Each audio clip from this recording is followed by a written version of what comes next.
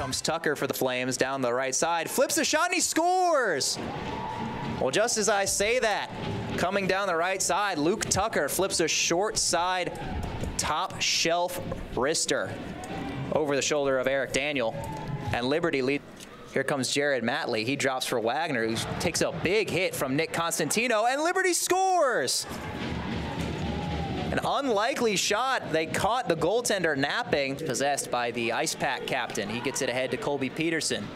Peterson with just under a minute to go in the period. Trying to find a pass in the slot. Tip, and they score! Chris Solomon connects with Colby Peterson going through the middle. And NC State has cut the deficit in half with just 50 seconds to go in the first period. Solomon connected with Peterson there on the tip drill, and that's exactly what this team needed. Charlie Wilkie with a lot of speed coming out of his own end. Wilkie on the left side tries to fire a low wrister, and they score. It looks like Alex Robinson may have just knocked that into his own net. It'll squirt out behind the net. Now in the other corner, Matley and Cowan going at it. Max Mitchell on the left point carries it in. He feeds it out in front, saved by Daniel. The puck is loose, and Liberty scores.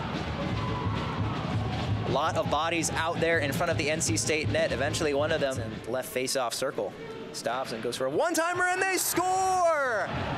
Victor Hugo finally breaks the streak. 5 seconds to go now. Johnson taking it down the left side. Drop for Arini. Arini to the point. Robinson, his wrister, tipped on the way, and they score! Who else but Chris Solomon in the slot, deflecting that one in.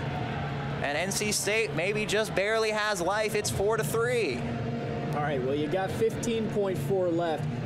Healy's on the bench over there drawing something up right now, and I can guarantee you that.